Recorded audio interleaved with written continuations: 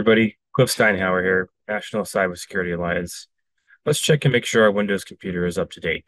So, in order to check for Windows updates, I like to just search for updates. And so you just say check for updates. Now, Windows computers, since a while now, Windows 10, Windows 11, come with automatic updates turned on by default. So you should see these happening on their own.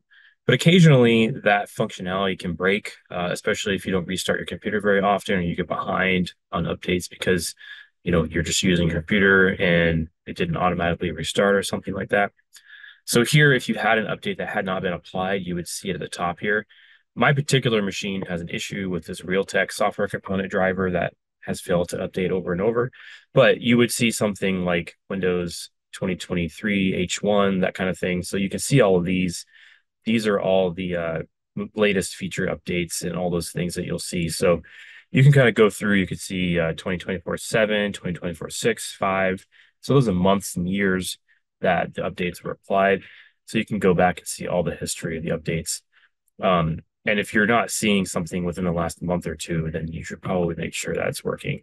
But right now, I don't see any of those updates available. So my computer appears to be up to date from Windows Update.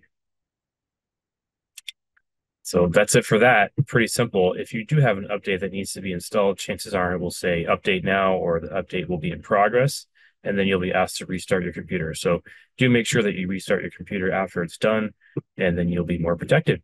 Thanks so much.